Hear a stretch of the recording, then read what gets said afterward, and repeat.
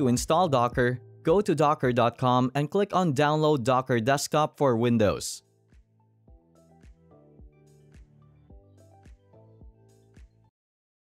Open the executable file to start the installation of Docker. This installation will require restarting your computer. After the installation, click on Close and Restart. This action will restart your computer. After the reboot, you must accept this agreement by clicking the Accept button. If you currently don't have WSL Kernel installed, you have to install it now. Go to the link in the message box. It will open the website with instructions on how to install it. Click on this link to download WSL. When the file is downloaded, execute it and follow these steps. When the installation is complete, you have to close Docker and restart it, so the changes take effect. If you press the X in the Windows, Docker will continue running in the background tasks. In order to close it, you have to do the following. Right-clicking on Docker icon and click Docker Desktop or Restart. To install Visual Studio Code, go to this website and download it for Windows. Execute the downloaded file and follow these steps. Let's keep the default settings and press Next and then Install. To use Visual Studio with Docker Container, you have to add the extension dev containers.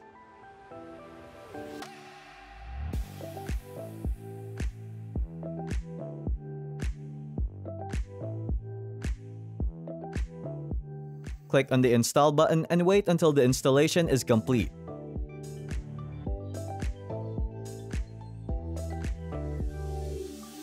Now that Visual Studio Code is installed, let's go back to our Docker container to create our environment for Python. Click on Get Started and then check Local Directory. Please give it a name and click Select to specify the path for your local directory. Select the folder and press Continue. Depending on where the folder you want to use is located, it will require you to open Docker as administrator. If you get an error when trying to create a dev environment using a local directory, it is good that you try to run Docker as administrator.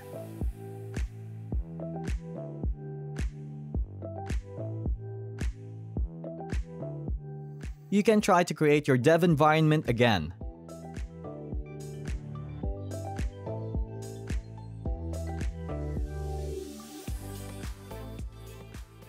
When the dev environment is complete, you can press Done or go directly and click Open in VS Code to open Visual Studio Code.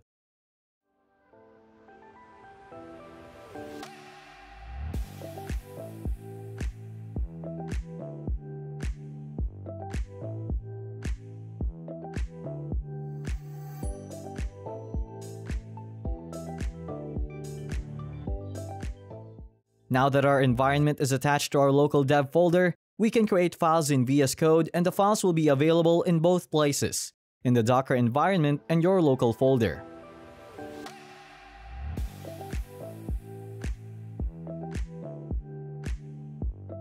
VS Code will prompt some recommendations about installing extensions like Python. I also recommend installing each recommended extension.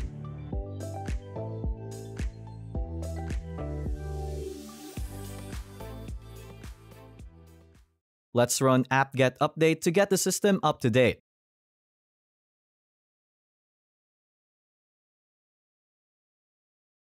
Your development environment is isolated from your operating system. If we run the command, we will see the details of the operating system where our Python environment is running. It is a good practice to use a virtual environment for our development. Let's check the Python version we have installed by running Python 3 version. One library that we used for installing other libraries is pip. To use it, we need to install it by running the following command.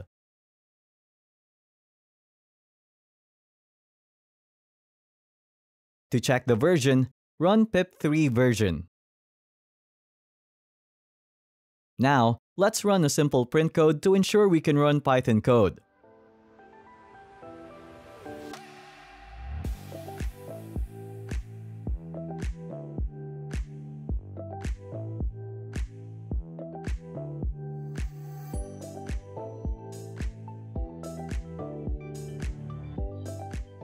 You can use Docker dev environment with GitHub repository.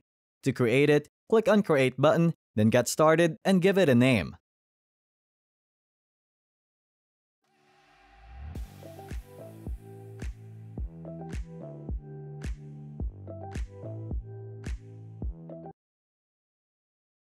You need a GitHub account in order to use them with Docker dev environment.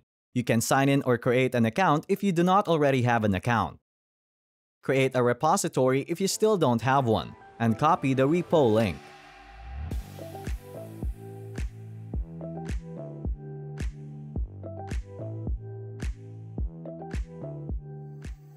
Paste the link and press Continue.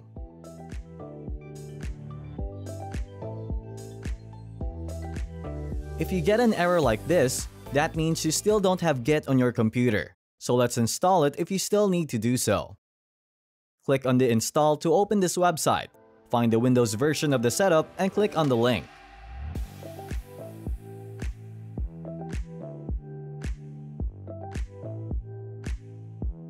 Execute the downloaded file and install Git. Click on Next and keep the default settings.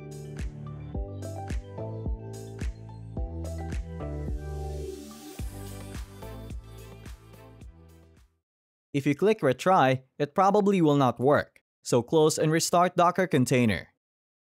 The correct way to exit and restart Docker is by clicking in the task settings, right-clicking on Docker icon and quick Docker Desktop or Restart.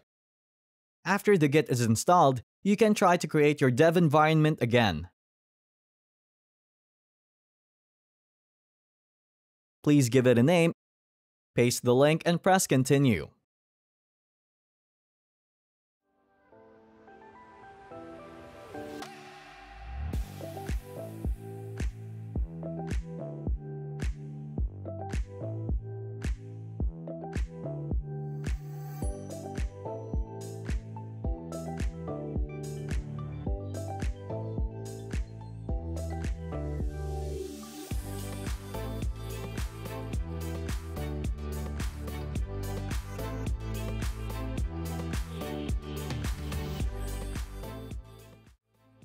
Same previous procedure to open Visual Studio Code.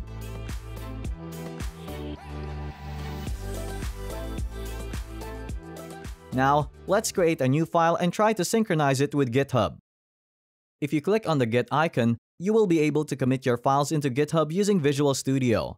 There are multiple ways to push files in GitHub, but for now, we will be doing it using Visual Studio. Click on the plus icon to stage your file. Give the commit a short description and click the Commit button. If this is the first time you are doing this, you will get an alert indicating that you need to configure your username and email. To avoid getting this error, execute the following commands using your username and email that you used when you created your GitHub account. This message is indicating that there are no staged changes, so I will delete the compose dev file that was generated during the dev environment creation.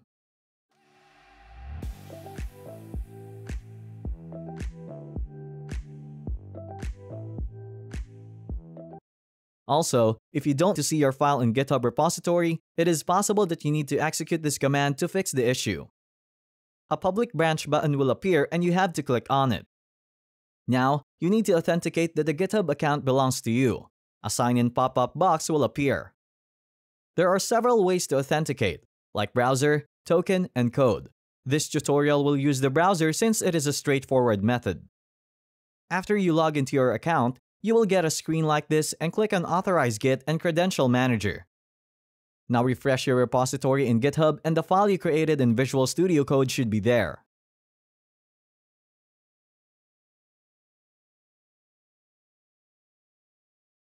Sometimes, you don't want to use Docker as your virtual environment for your Python development. There is one method to keep insulate your environment from your operating system. Python Virtual Environment allows you with this goal. Before you can set up a virtual environment, you need to install Python on your local computer. To install Python, go to the Python website and click on Download, then click on Load Python. This will download the latest version of Python. Open the file, and before starting the installation, it is crucial to check on the box Add Python to Path. If you don't check this box, you have to do extra steps to use Python. I will show you later in case you forget to check it. Click on Install Now or customize the installation and follow the instructions. I will keep the default values. To register the Python path, in case you did not check the Add Python to Path when you installed Python, you have to register the path here similar to this, but using your own path's names.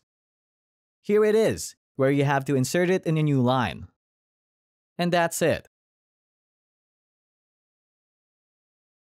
Now, let's create a folder to be used to install our virtual environment.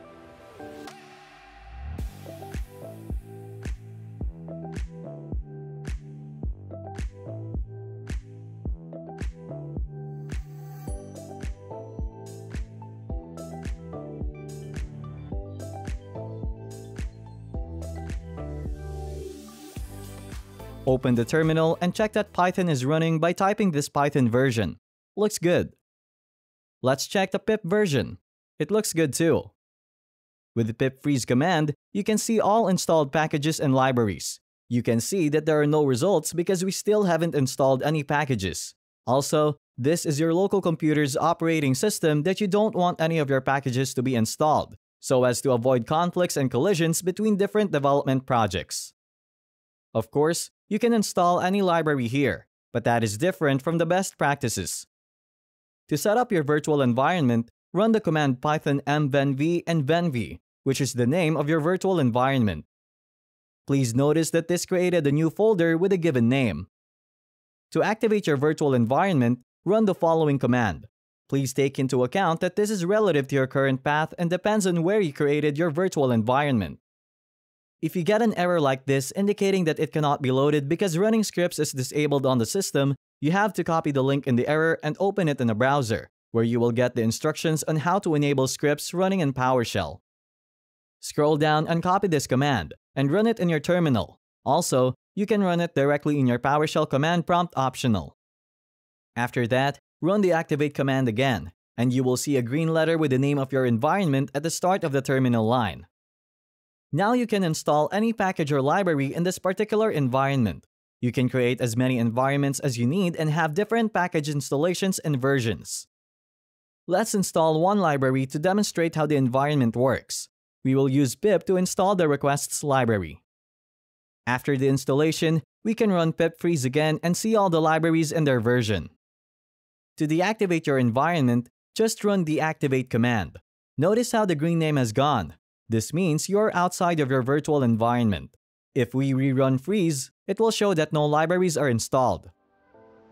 Thanks for watching.